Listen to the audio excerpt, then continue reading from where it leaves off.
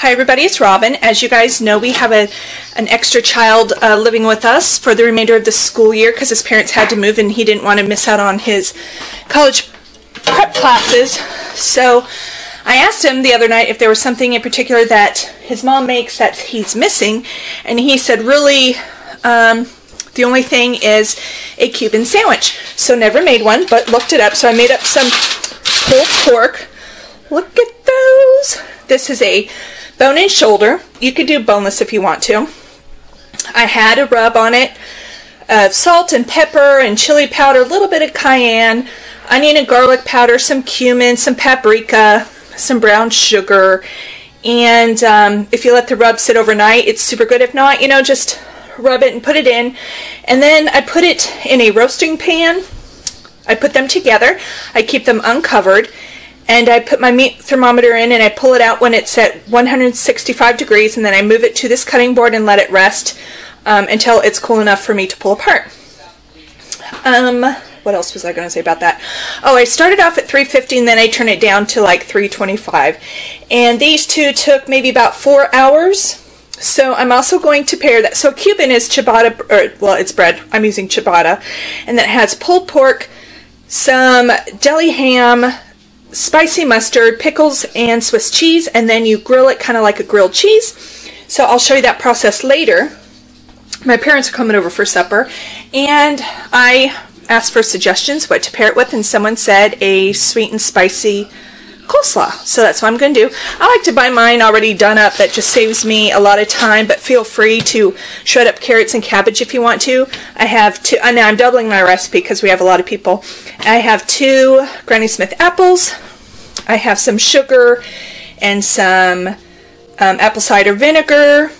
That's some cayenne, some salt and pepper, mustard, and mayo.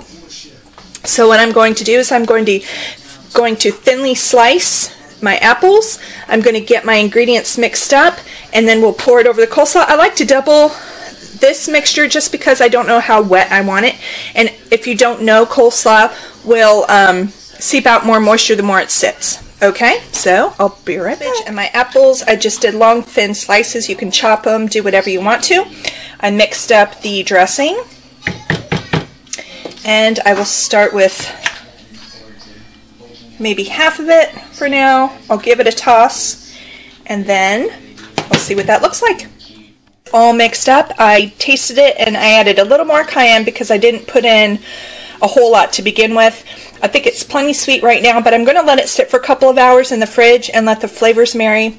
And then I'll give it a stir and a taste again and see if I want to adjust anything else. Everybody getting ready to assemble the Cubans. So we have our pulled pork, and then there's going to be ham, Swiss cheese, pickles.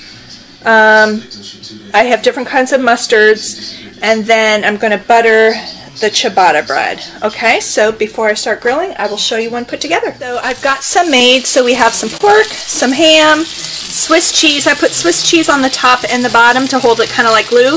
The pickles, the mustard, and I bottomed the bottom part of the bread. Now I'm just going to use the weight. Weight it down, and once it's almost ready, then I'll take the weight off, and I will butter the top and flip them over. Dad, you want to be on camera? Nope. Mom, what? You want to be on camera?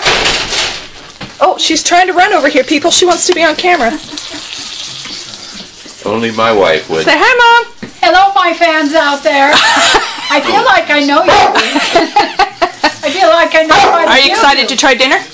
Excited. All right. A little nervous about pickles and the mustard. Pickles and the mustard. But we're going to try traditional, the first sandwich, and then you can always and then I do whatever you want on it. Yeah. All right. I taught you well. Okay. Say see you soon. See you soon. Love you all. This is what it looks like, folks. Hi, Dad. Hi, Dad.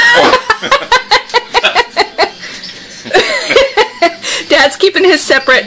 Mom's, I cut it open so you can kind of see what it looks like, and then she did a little bowl of slaw for hers. So I'm going to get working on the rest of them. Let me know if you try it and if you like it. And I'll talk to you next time. And thank you if it was one of you in TV land, blog land.